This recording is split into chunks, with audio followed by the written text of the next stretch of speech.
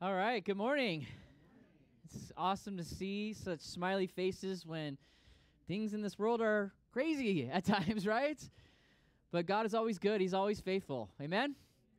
Luke chapter 5 this morning, Luke 5, and we'll be studying verses 17 through 26, which includes, you probably could have guessed it, another miraculous event in a person's life by our powerful Lord and Savior Jesus Christ. But unlike the man with leprosy we covered last week, who could have resembled the walking dead in the way he looked and was treated, today the passage centers on one who was laid out, almost like he was dead. Today, Jesus works in the life of a man who was paralyzed, one who was fully dependent on the goodwill and kindness of others to do anything. And it's a good thing this man had some great friends because their determination helped change this man's life forever. As they used innovation and creativity to knock down the roof of a house to get this man to Jesus. All I have to say is if you are one of those people who likes those home renovation TV shows, well, you got one today for sure. Even better. Well, at least the demo part, because that's what we see today. But there's actually more to this story. This is the first time in Luke's gospel we see Jesus face opposition from the religious establishment. A very significant passage this morning. Let's read through the accounts, pray, and see what the Lord has for us. Beginning in verse 17 of Luke chapter 5, Luke writes about Jesus and says, "Now it happened on a certain day, as he was teaching, that there were Pharisees and teachers of the law sitting by, who had come out of every town of Galilee, Judea, and Jerusalem, and the power of the Lord was present to heal them. Then behold, men brought on a bed a man who was paralyzed, whom they sought to bring in and lay before him. And when they could not find how they might bring him in, because of the crowd, they went up on the housetop and let him down with his bed through the tiling into the midst before Jesus. When he saw their faith, he said to him, 'Man, your sins are forgiven you.' And the scribes and the Pharisees began to reason, saying, 'Who is this who speaks blasphemies? Who can forgive sins but God alone?' But when Jesus perceived their thoughts, he answered and said to them, 'Why are you reasoning in your hearts? Which is easier to say, your sins are forgiven you, or to say, rise up and walk? But that you may know that the Son of Man has power on earth to forgive sins,' he said to the man who was paralyzed, 'I say to you, arise, take up your bed, and go to your house.' Immediately he rose up before them, took up what he had been lying on, and departed to his own house, glorifying God. And they were all amazed, and they glorified God, and were filled with fear, saying, 'We have seen strange things today.'" Yes, they did. Lord, thank you so much for your love. Thank you for this time together in your house. I pray, Lord, for refreshments. I pray for a revival in our hearts. Lord, I pray that we would know that you're on the throne. Lord, I even lift up, I just pray that church in agreement would just be, Lord, we pray for Israel. Lord, know that all that's going on over there, Lord, just hearing things. We know, God, that you have precious promises, even for them, Lord, and still for them. And I just ask, God, that you would just protect those out there, give wisdom to the leaders. Lord, give wisdom to our leaders. And I just pray, God, Lord, as we turn towards your word and focus on you, that you would just open this up to us, Lord. I just pray that, Lord, we know that this doesn't return void, that you have something for us, each one of us, as we look at this, I believe, beautiful example of your love, Lord. We thank you so much. In Jesus' name, amen. What a passage, right? It's a passage about Jesus' miraculous healing power, of course, his compassion, his confrontation with critics, but also his authority to forgive sins.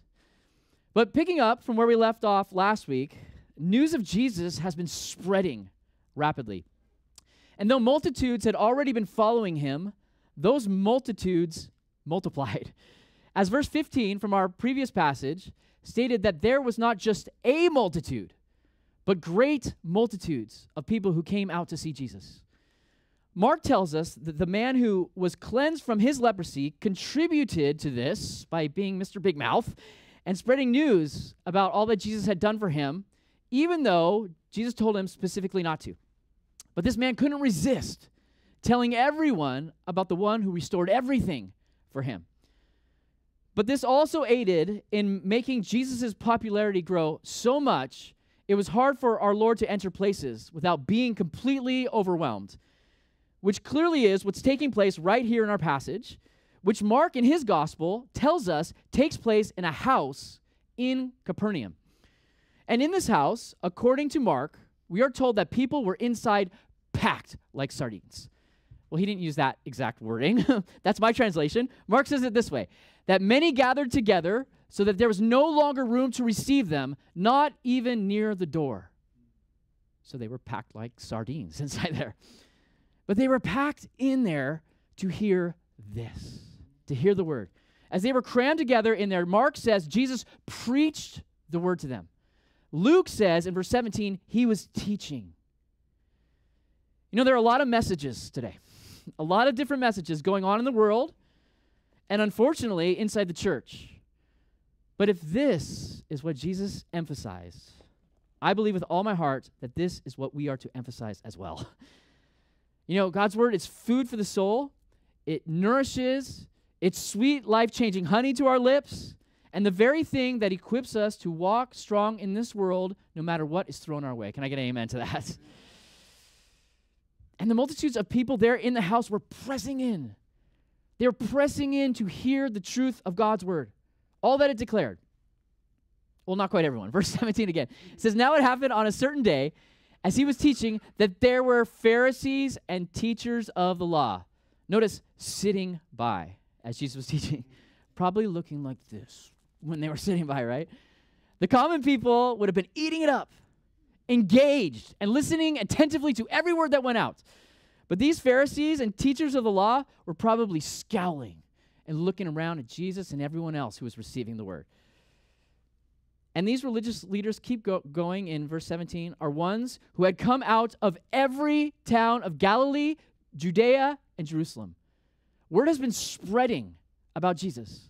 So leaders from all over Israel had been dispatched to check things out, which was not necessarily a wrong thing to do at first. I mean, a new teacher showing up on the scene and declaring to be from God is something they had a responsibility to evaluate. But when they heard the message he preached and saw the glorious works that followed, they should have realized real quickly that he was not only anointed, but he was the anointed one, the promised Messiah to come. Yet that's not what happened at all.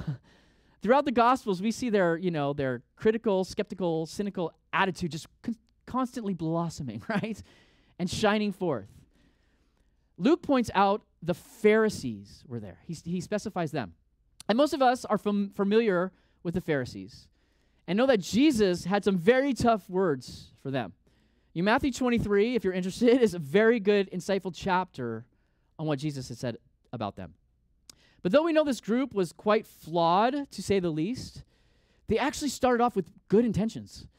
The name Pharisee means separate one, and they formed for that reason. What they want to do is they wanted to live that set-apart life unto God, grow in his word, and live according to it. But these spiritual leaders eventually abandoned the joy and delight of living for the Lord for legalism. For them, it became all about rules and regulations. And instead of pouring out compassion and motivating others to trust God, they laid burdens on the people and were completely absent of any grace or care for those they were supposed to tend to. They were also full of pride and arrogance. They carried a holier-than-thou mentality and were no longer teachable or willing to receive, which is why most of them would never acknowledge Jesus but strive against him.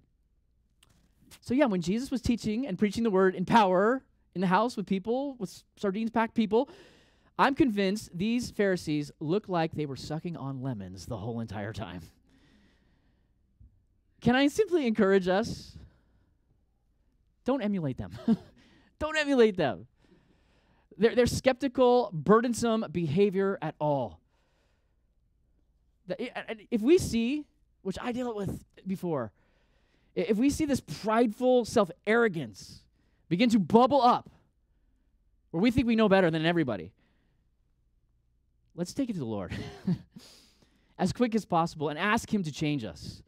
Because not only is that mentality ugly, I'm sure you've seen it, and foul to observe, but it leads to a place of spiritual decay and blindness to the beautiful things God is doing in people's lives, which is what we read here regarding these Pharisees in our passage. Notice the last statement of verse 17. And the power of the Lord was present to heal them. God was moving in this house. And he was about to do something miraculous on so many levels. But as we'll see, their hard hearts blinded them to see the beauty of what was taking place right in front of them. They were blinded from seeing the Messiah right in front of them. We'll pick up with them again, but first we come to the situation with the man who was paralyzed. Look at verse 18. It says, Then behold, men brought on a bed a man who was paralyzed, who they sought to bring in and lay before him. And when they could not find how they might bring him in because of the crowd, they went up on the housetop and let him down with his bed through the tiling into the midst before Jesus. Now, this is awesome, right? I mean, their actions in getting this man to Jesus is awesome. Well, maybe not so much for the people standing under the roof, right, at the time. And maybe not the homeowner either, as he looks at his precious house crumbling. No! Which could very well be Peter. What? This could be Peter's house. Now, the text doesn't say that, but so interesting, in Mark's account, this house is referred to not as a house, as in a random house, but the house.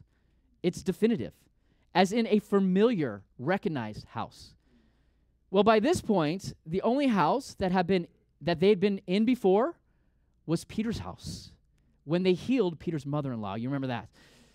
That, and Mark was the one disciple who described the incident in the house with the most detail. Many scholars believe the Gospel of Mark is from Peter's perspective. Mark is the shortest gospel. He usually gives the most concise descriptions. But for some strange reason, he is the writer who details this story the most, including the specific damage to the house.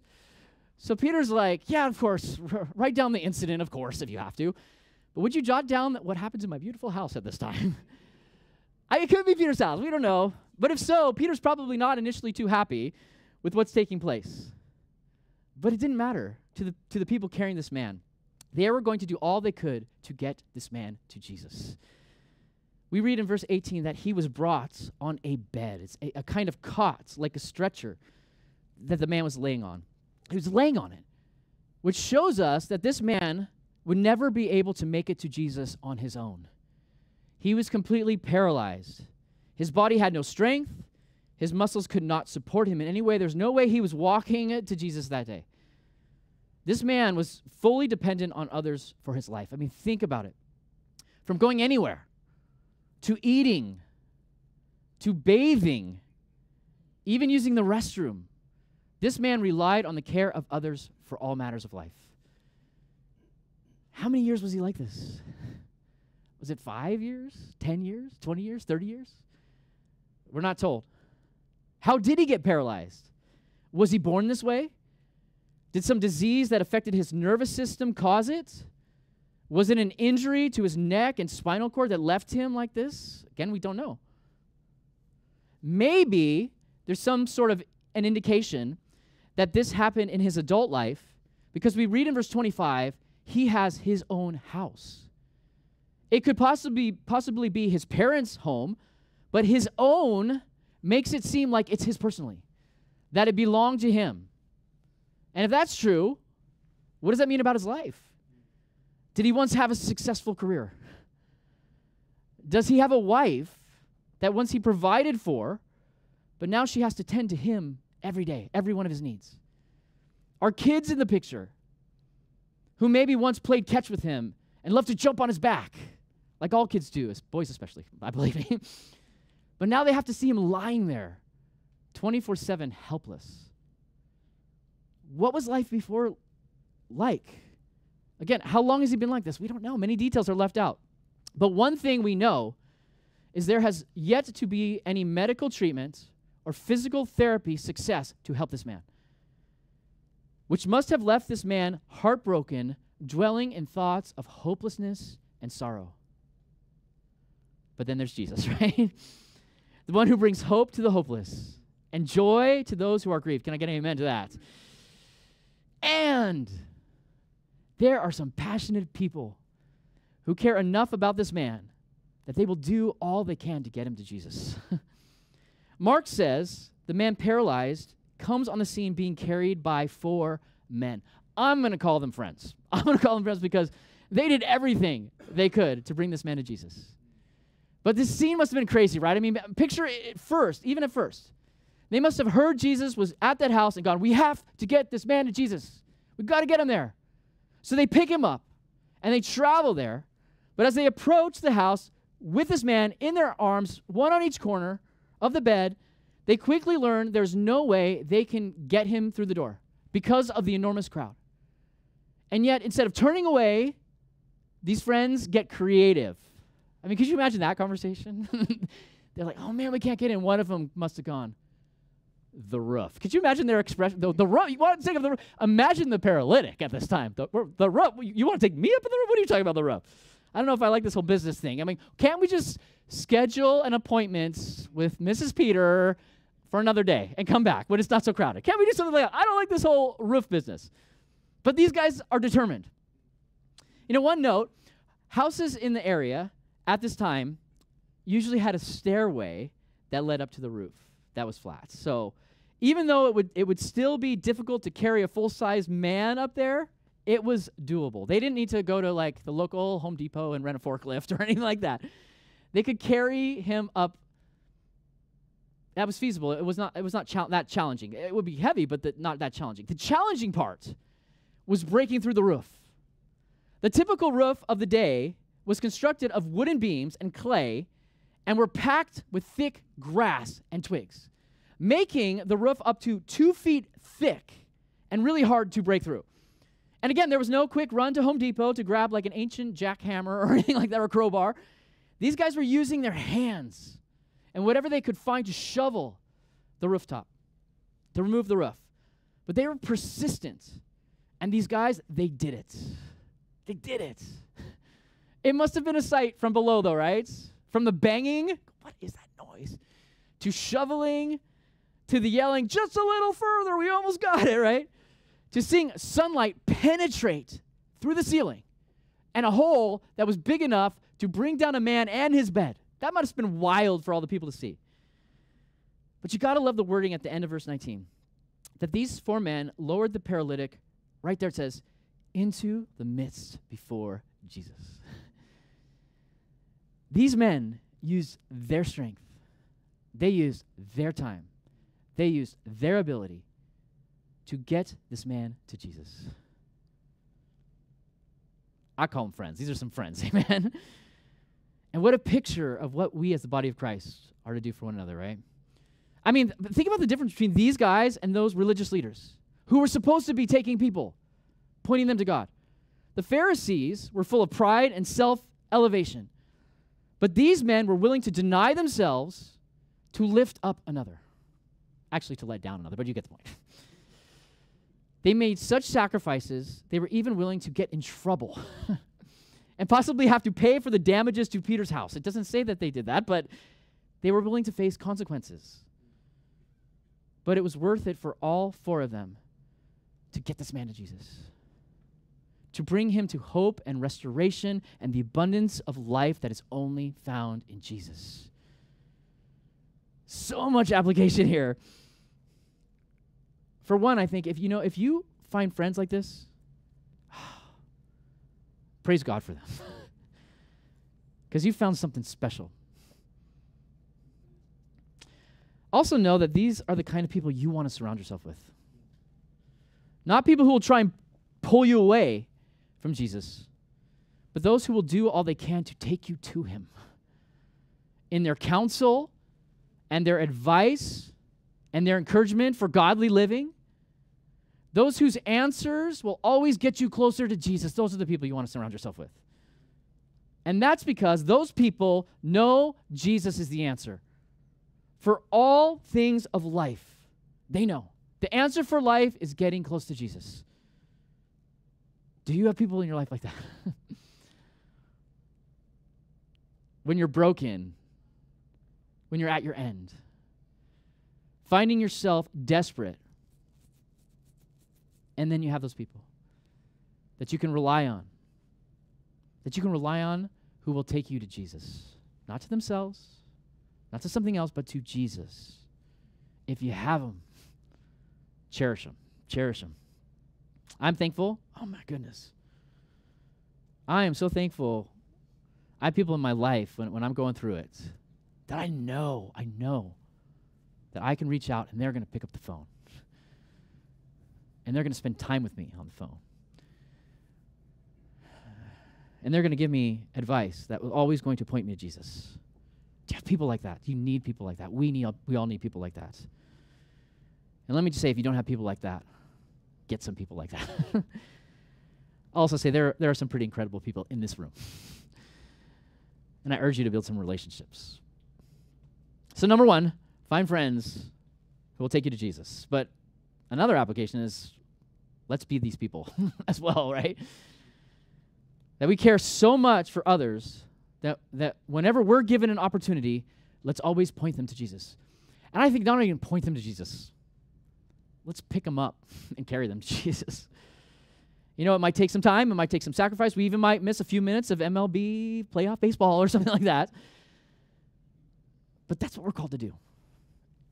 And if you've ever been used in someone's life to encourage them in the Lord, you know, seeing people touched by Jesus, encouraged by him, maybe placing their trust in him for the very first time at salvation, or disheartened believers who you can help redirect back to the Lord, man, there's nothing like it. It's worth the time. It's worth the sacrifice. It might take time. It might take creativity and determination. It might be even exhausting.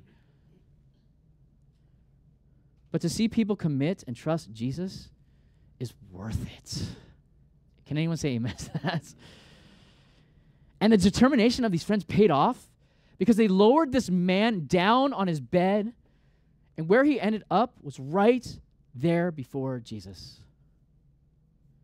You know, there's a massive group, probably go like first like this at Jesus, but then like when everything comes down. You know, the Pharisees are probably still like this the whole time with all this going on. Peter and the missus probably cry, "Our beautiful home," you know. Guys looking down going, "We hit the target. Look, that was perfect." But let me ask you, what was Jesus like at this moment? I can't believe they interrupted my sermon. I was preaching it right now. On fire. How dare they? I think Jesus was thrilled. I believe he had a big smile on his face. Maybe even a slight chuckle at this moment as he sees this man come down, laid before him. He looks at him. Maybe he takes his eyes off and he looks back up at these guys. He looks at them sweating and fatigued, but full of love. These full of love friends who successfully brought their friend to Jesus, who did it because they believed Jesus was the answer for this man. And you know, Jesus is overjoyed. And he is looking at them because that's what we read in verse 20. It says, when he saw their faith, he said to him, "Man, your sins are forgiven you." Man, there's something incredible that happened. He sees what these guys have done. He sees their faith and how their faith brought this man to him. And then he looks at this man and says, "Your sins are forgiven you." It's incredible, right? Whoa, time out. Is this saying their faith was what brought forgiveness of sins for this man? That the man didn't really need to place his faith in Jesus, but their faith was enough to cover this man as well as their faith, and give him everlasting life. Is that what it's saying? Like, you know, some today might think and go, you know, my grandma's super strong Christian, loved the Lord. All the evidence shows that she was dedicated to Jesus. Well, I'm her grandson. Does that mean her faith in the Lord is enough to save me too? Even if I don't believe? Is something like that going on right here? I don't think so. I don't think so because that's not what Scripture teaches. Scripture teaches we all need to personally believe. Romans 10:9, that if you confess with your mouth the Lord Jesus and believe in your heart that God has raised him from the dead, you will be saved. John 3:16, one we all know. For God so loved the world that he gave his only begotten Son, that whoever believes in him should not perish but have everlasting life. John 3:3, each person must be born again. Each person must make the individual decision. We cannot get saved with other people's faith. We must personally place our faith in Jesus in order to be saved. So with this scene, I believe it's not that their faith saved this man, but it was that their faith brought this man to the place he had the opportunity to personally get saved by accepting Jesus. By faith, they physically brought the man to Jesus, and Jesus acknowledges that, but that was as far as they could take him. This man had to make the personal decision to respond and trust Jesus, which applies for us as well. We can have the faith to evangelize and share and shine and pray for open doors and soft hearts for those who need Jesus, and we absolutely should. That's what we are called to do. But the decision to follow Jesus by acknowledging their sin and placing their trust in Jesus as Lord and Savior is only theirs to make. We can't make that for them. I mean, if all we had to do was pick up people and bring them to church, I mean, gosh, I would be working out every single day to be really stronger than everybody else. They just bring them in, then they get saved. But that's not what happens. And what takes place here is that these men, by their faith, they bring this man to this place. Jesus sees the faith of the men who did not back down, but with great effort brought this man to Jesus, as we are to do. But then Jesus turns his attention to the one paralyzed. And Jesus, looking right at this man, is able to see his greatest need, which is not outward physical healing, but his internal state spiritually. And being able to know exactly what was taking place inside of this man, as we see Jesus 2 verses from now doing with the evil thoughts of the Pharisees and what he can do in our hearts, he can look inside and penetrate us. Jesus reads this man, knows there's turmoil spiritually taking place inside, and says, man, your sins are forgiven you. I imagine the friends looking down from above, hearing this and going, no, that's not what we're asking for. We wanted healing. We brought him here to be healed. And we're talking about forgiveness of sins. No, we want him to walk. We want him to walk so that his life would be changed forever. We want to see that miracle. Guess what? There's no greater miracle that will change your life forever than being healed spiritually. And there's only one person who can do it. Which is why Jesus says these words to the man before he heals him. You know, physical healing is only temporary. If someone gets healed of something, guess what? Something's going to happen again. It's going to happen again. These bodies are decaying. These bodies will fail physically. But true spiritual healing, the salvation of our soul, the forgiveness of sins, will last for all eternity. And there will be physical healing one day in eternity, right? Forgiveness of sins is this man's greatest need, and I believe that when Jesus looks at this man, he sees the brokenness not physically, but spiritually. So Jesus brings comfort by saying, man, your sins are forgiven you. Matthew, interesting, records Jesus say to the man, son, be of good cheer. Your sins are forgiven you. Showing this man wasn't full of cheer. He wasn't taking heart, but was full of guilt and shame. Jesus was setting him free of all of this in this moment. Now, could this man's paralysis have been caused by sin? It's possible, but the text doesn't say that. Nor does the Bible teach that all sickness or difficulty in life is because of sin or lack of faith, like some teach. I mean, if you read the story of the healing of the blind man in John chapter 9, you can see that's not true. The disciples asked Jesus, who sinned, this man or his parents, that he was born blind? Jesus responds, neither this man nor his parents sinned. He said, but that the works of God should be revealed in him.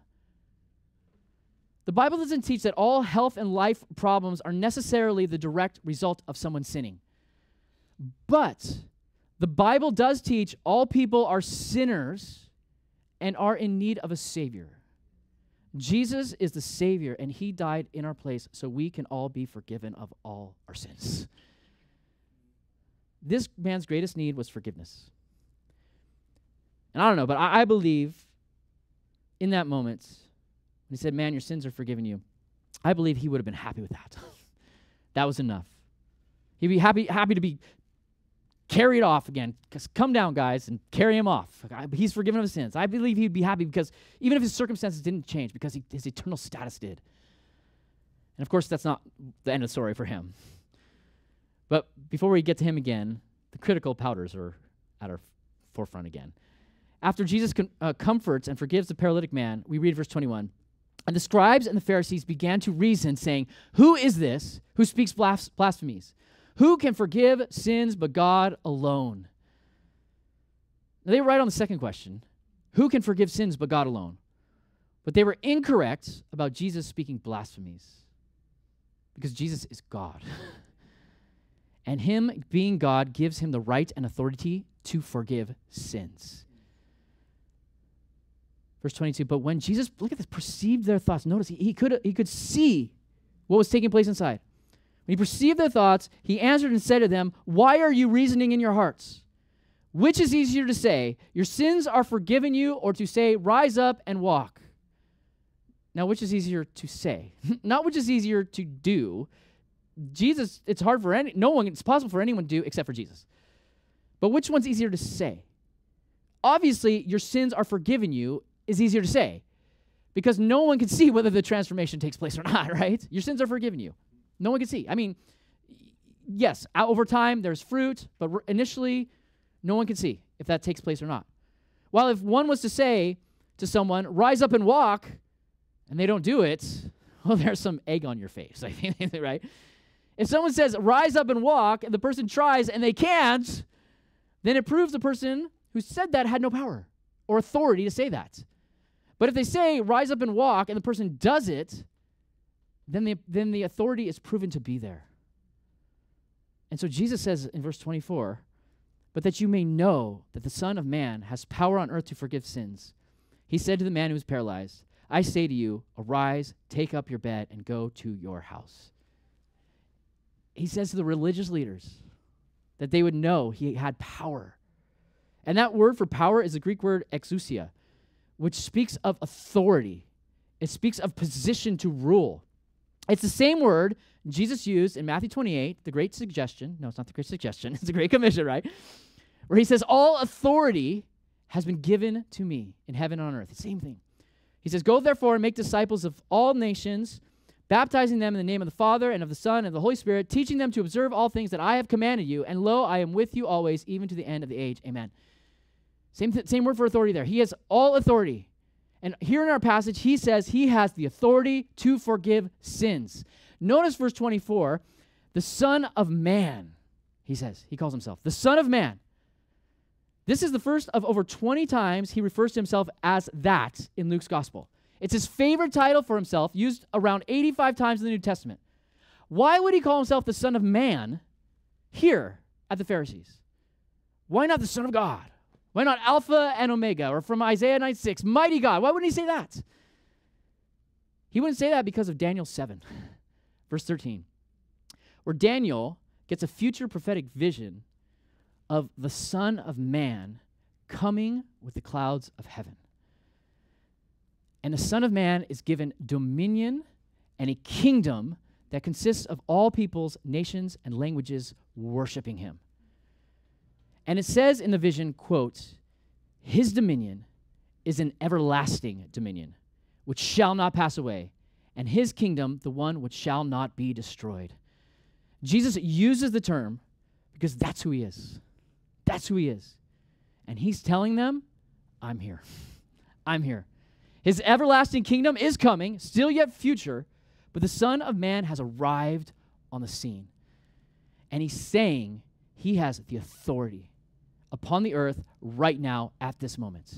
And those Pharisees and teachers of the law would have known exactly what he's saying.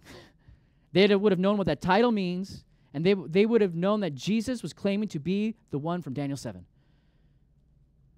And these religious leaders, they should have believed it. They should have believed all that he was teaching. They should have believed it then. They should have believed it when he said, man, your sins are forgiven you, that he had authority then. And when he said, rise and walk, they should have believed it. Which shockingly, but not really. This man did, right? Verse 25, it says, immediately he rose up before them, took up what had been lying on, and departed to his own house, glorifying God. And they were all amazed, and they glorified God, and were filled with fear, saying, we have seen strange things today. I mean, everyone was amazed by what Jesus did. But not everyone would come to give their life to him, especially the Pharisees. I mean, we're going to encounter them again, even soon. And Jesus will have some strong words for them. So enough about them. But what about this man? What about this man? Change forever. Change forever. And his change is showed by faith. Yeah, the faith of the guys to bring him there, but his faith had to come out too.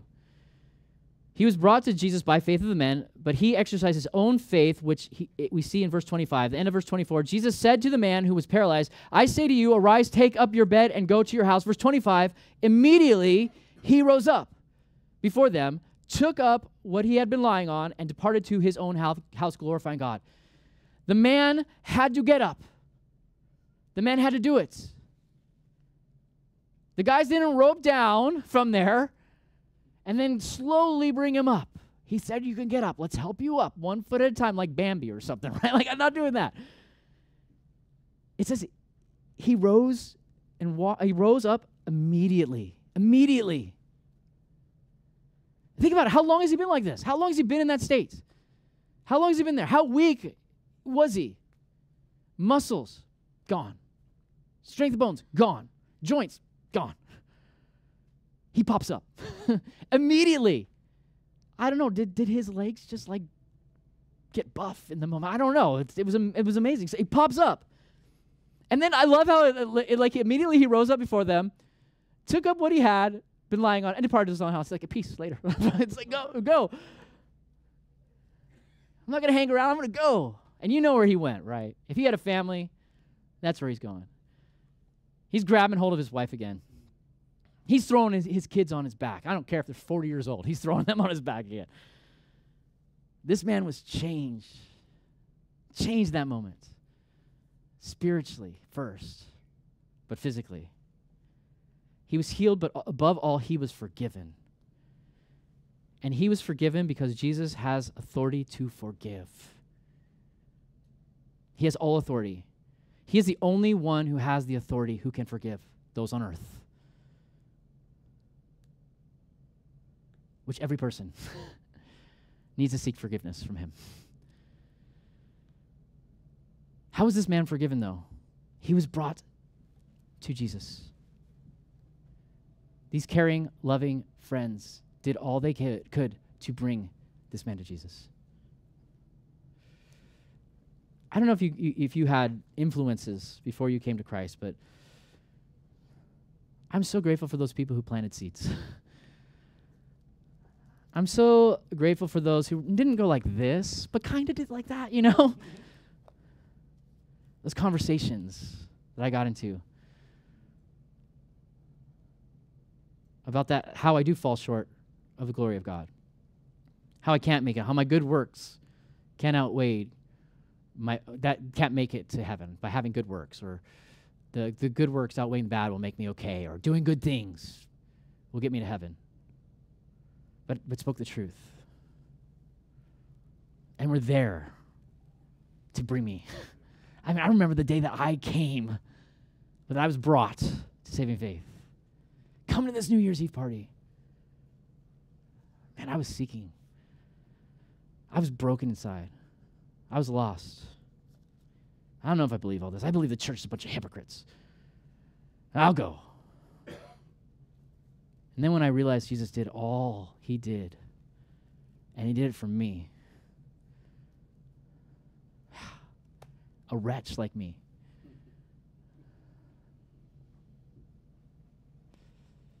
I asked him to come in. You think about those people in your life. Let's be those people too, right?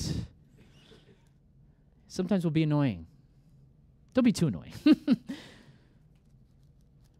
But man, we know the end for those who don't come to saving faith. We know all people live forever. but it's where they're going to live that matters. Are we exhausted? Are we willing to make those sacrifices, to sacrifice our time, to care enough that we would bring people to Jesus?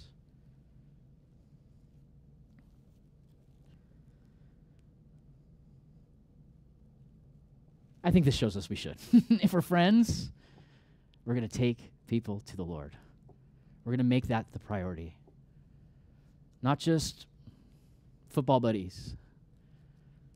Football buddies we want to see know Jesus. Football buddies that we want to see spend eternity with Jesus. Spend eternity with us, because that's where we're going to be, with Jesus for all eternity. But what about you? What are you? Where are you at? What's taking place inside? Do you know the Lord? Have you repented of your sins? Do you realize that you are a sinner in need of a Savior? That you have broken the law? You've fallen short. You can't make it on your own. But that's why Jesus came. That's why Jesus left eternity and was born into this world, walked this earth, died the most brutal death imaginable, marred more than any man, so that we could have everlasting life, so we could be forgiven of our sins. And you know what? He has the authority to forgive us. And he is willing to do it. Are you willing to come to him? Open your heart to him. Ask him to come in. Turn from your sins. Turn towards him and allow him to work in your life. He's willing to do it. He wants to do it. Lord, thank you so much for your love. I just thank you for this time together, Lord, that we can come into your house, and Lord, that we can be in awe of you. Lord, I pray that we wouldn't just be in awe that you have done great things, Lord, as that the people in the house, how many came to saving faith that day? I don't know. But we know this man was forgiven. And Lord, I just pray if anyone doesn't know you today, that they know that all their sins, all the turmoil that takes place, all the distance, the broken relationship with you can be healed if they acknowledge you as Lord and Savior, if they turn from their sins and confess you. Lord, believe in you. Believe you came, died, buried, rose, ascended in glory. I pray that if anyone is struggling, Lord, in life, or maybe some of us in here too, or have turmoil inside and we haven't realized, God, that you're there to heal that too. Would you heal? Would you work? Help us to see, Lord, that you're on the throne. You have all authority, which means, Lord, you have the power to bring peace to our hearts. Would you do that today, Lord? If someone doesn't know you, may they open their heart, even this last song. For those of us who are broken, Lord, come on in again. Fill us anew. We thank you for your goodness. We thank you for this time. You're so worthy of all our praise. Powerful. Glorify you.